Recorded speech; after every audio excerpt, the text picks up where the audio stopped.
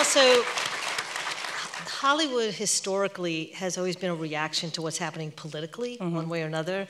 So I'm really curious, because each one of you in your own ways are commenting or amplifying a human condition, a situation.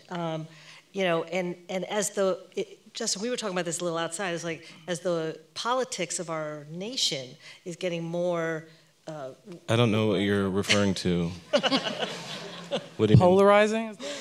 You know, polarizing and maybe a little contracted, you know, in the nicest sense.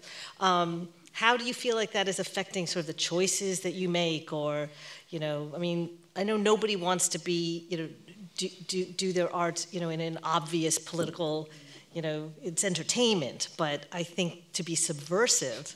It's made me realize the time is now. Sorry to cut you off, yeah, but the time is now. Like, what are we waiting for? Yeah. Because if we don't do it now, if we don't start telling the truth and start telling the stories that aren't told, if we don't start like putting our voices in the culture, and I'm not just talking about black or gay, I'm saying like all of us. Like our culture does not represent our population right now. I think it would blow people's minds.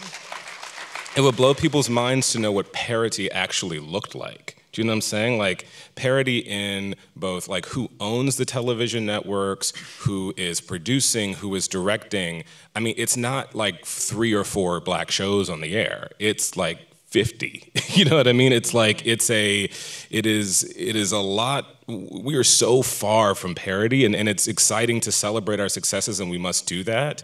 But I think for me, I mean, Trump won the day Dear White People Season 1 wrapped. Like, literally, it was the most bittersweet day of my life. And but it made me go into Season 2 with like, well, I'm not holding anything back. Like, let's go for it.